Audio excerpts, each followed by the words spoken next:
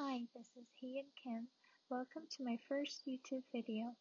Today I'm going to briefly introduce The Tempest by William Shakespeare. The Tempest by William Shakespeare. This is what I'm going to talk about today. First, introduction, and a brief summary, and a brief character analysis focusing on Ariel and Caliban, and lastly, what magic means in this play.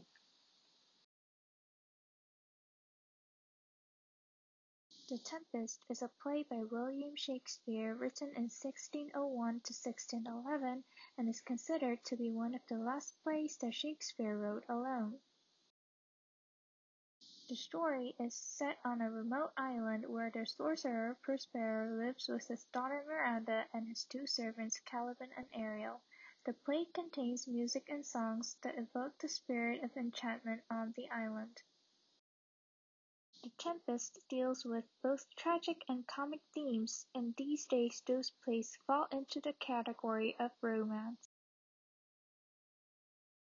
The Tempest has been subjected to varied interpretations, from those that see it as a fable of art and creation, with Prospero representing Shakespeare, and Prospero's renunciation of magic signaling Shakespeare's farewell to the stage, to interpretations that consider it an allegory of Europeans colonizing foreign lands.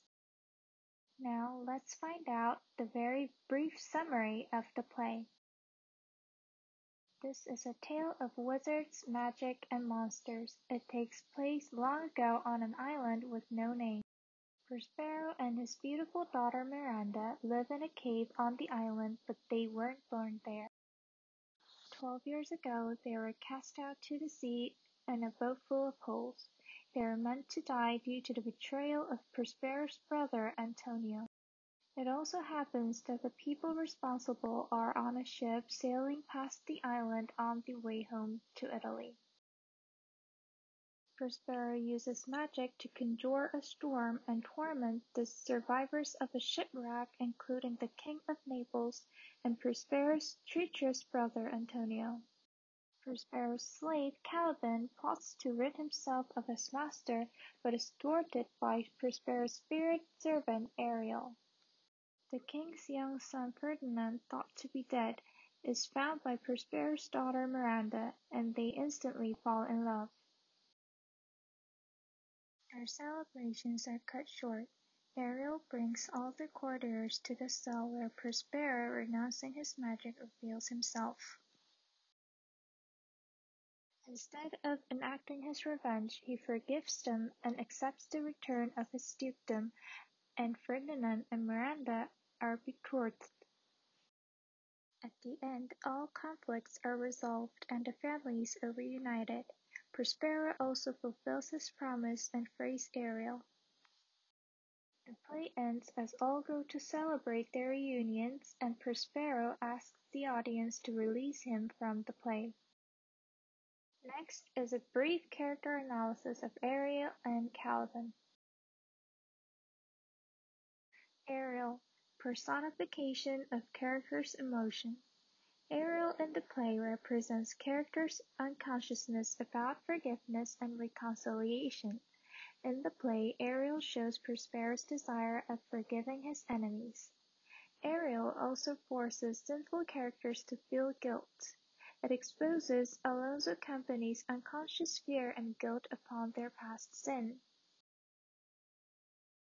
Ariel also personifies emotion of love. It plays role as Cupid between Miranda and Ferdinand. Also, it shows love to Caliban as well. Its severe punishment upon Caliban is another type of love. Through strict treatment, rod of love, Ariel tries to keep Caliban from carrying out evil action. Caliban, evilness.